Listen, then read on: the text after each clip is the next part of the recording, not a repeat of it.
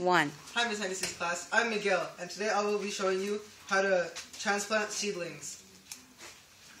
Alright, so first you have to have your paper cup that you're going to use to put the soil in and then plant the seedling.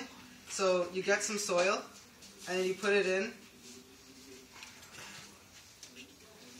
and then once you get it up to the top, you press it down, and then you put your finger in it. So then so you make a hole big enough for the seedling, and then what happens next is you have to put the seedling down, and then when you put it down, you have to make sure that it goes all the way up to the top, like this, all the way up, and then you put more soil in.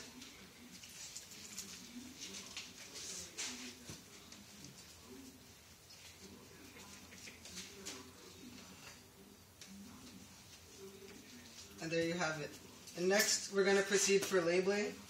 Alright, so you take a popsicle stick, and then you write whatever you're planting. So in this case, it's cilantro. You just write that in, and then you just put it right there. And then now, we take the watering canister, and then we spray it to water it. Soaking it right through. And then, that's it. And place it And in then this place it in the tray. tray, and then you're ready. Thank you. Hey, It was a recording.